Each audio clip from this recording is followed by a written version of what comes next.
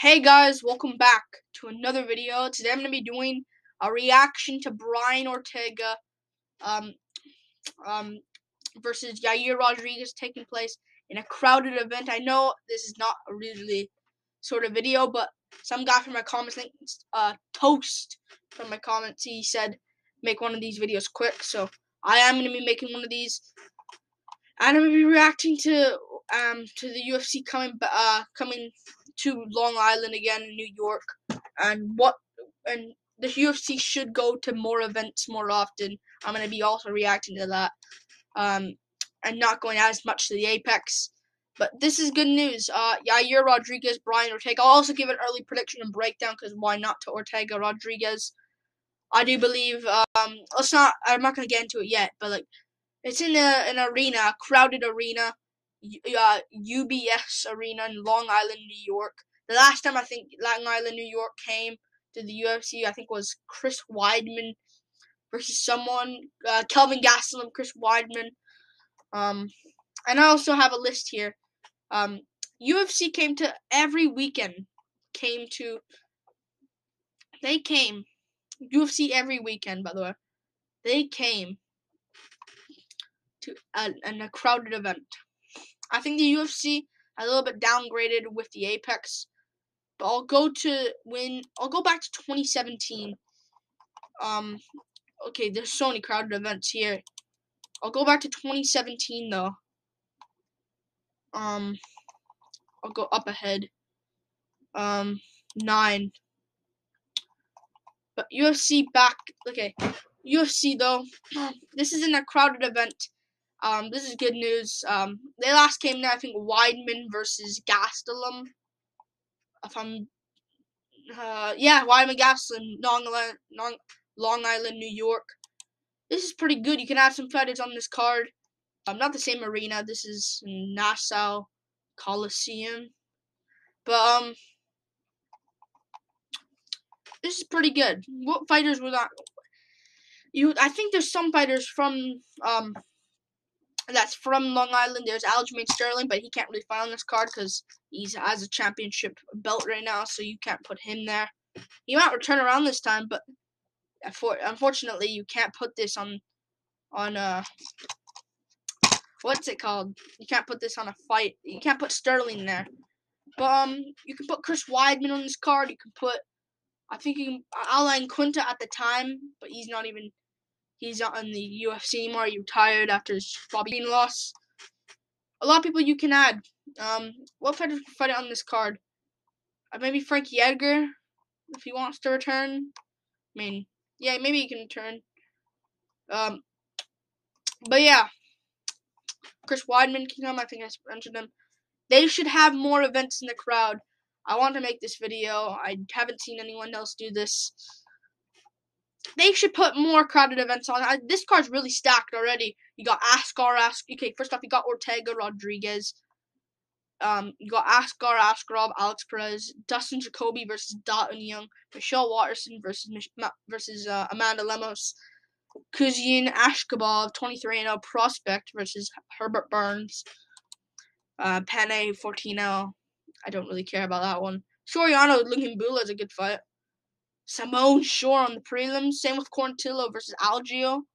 And Li Jingliang, Muslim Salikov, a great violence match there. But yeah, the card is very good. The card is really good. I think you should add like a few more fights for the main card. I think the main card's kind of stacked already. Maybe you can put Simone Shore on the main card with Salikov, Li Jingliang, and you can add like 2 more prelim bouts. This card's already stacked. I am going to be going for Ortega over Rodriguez, by the way. I think Ortega will get a guillotine. I might switch to Rodriguez, honestly, but he sometimes dips his head. I think Ortega can latch up to a guillotine. I don't think he has the same. And Rodriguez, I think the rounds go on. I think Rodriguez will slow down. But in a 3-rounder, I'd probably go Rodriguez. But 5-rounder, I think favors Ortega. I don't think Rodriguez has the same survivability as like a Volkanovski would to get out of the situation. So I definitely see Ortega latching up a guillotine on him. We saw Holloway latched up a guillotine on Rodriguez, but Rodriguez was able to get out of it. I think Ortega gets that one. It's weird they put it in New York, because usually I'd put it like this one. I'd put like in like Fight Night San Diego. I don't think I've ever been there. Fight Night San Diego, in California. Anaheim, California. Not Long Island, New York. But I get it. Good fight. But yeah, UFC should go to more. If I was them, I would go to more crowded events. We've seen they came to like countries like Glasgow, Scotland, Nelson Ponzinibbio, Weidman Gastelum, and then pay-per-view in Cormier Jones, Mexico City, from Anaheim, California to Mexico City, Pettis Moreno, and then not New Zealand, what is this? The Netherlands, and then they came to Canada, Pittsburgh, Pennsylvania. They went to Japan and Vegas. This was back then, but I think the Apex is kind of ruining the UFC. Then they did all these events. They went to New York, Brazil. UFC should come. I like how they're doing this. I'm going to look at the recent events coming up. Okay. When we get to Sharapalaska, we're kind of on like a bit of a spree of great cards. Let's be real. We are on a bit of a spree. We just need to get to Sharapalaska. We need to get past Volkov Rosenstrike. Not a good card whatsoever. This is probably one of the last bad cards until, I guess, Jamal Hill, Thiago Santos. That's a pretty sad card, though. Not gonna lie. Yeah, that's a good start. Luke Neal as a co-main event's a pretty good. But I guess Dos Santos Fiziev. What do they have? Let's see. They have Calvillo Nunes, Shevchenko Casey, Garbrandt Yaya. That's a good fight. Not really a great card, though. Ricky Turcios is coming back. That's a great card. But what do they have listed up? They have a lot of arena events. They got, next week is the Apex again. But it's Volkov Rosenstrike. Not really anything. Singapore, they're going to. Austin, Texas, they're going to. Apex again. Vegas, and Apex again. They should not go to the Apex more so. But Dos Santos Fiziev's not really a big fight. They're going to New York here. London, they're going back to, and then Dallas, Texas. They go to Texas a lot. I didn't even notice that. And then this card has Luke Rockhold versus Paulo Costa, which is a great fight. I thought, yeah. I guess about what we were scheduled. All this card's kind of weak now. Not gonna lie.